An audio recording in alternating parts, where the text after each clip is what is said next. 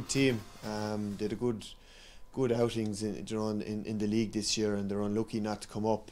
Limerick are always physical, tough, and they always Tipp. There's nothing between Tipp and Limerick in championship games, especially in Munster. It's always nick and tuck, and we haven't played them in a couple of years, so it's something new as well on both sides.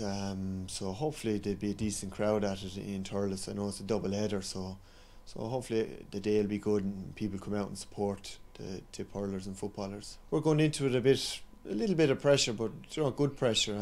We're looking for a performance, and we just want to get the championship going, because the league is over, but it's completely different. So we're looking forward to it as a group of players. A lot of the Tipperary supporters are getting a little bit giddy and excited. Larry, he has no training done. He hasn't been playing with his club, or he hasn't played any game with him, so he's a lot of hard work to do, but we're delighted to have him back on the panel. And I know Larry himself, he'll want to get down to a lot of hard work the next 3 or 4 weeks, and we see how things go. We're just looking at one game at a time. We want to try and retain our Munster crown.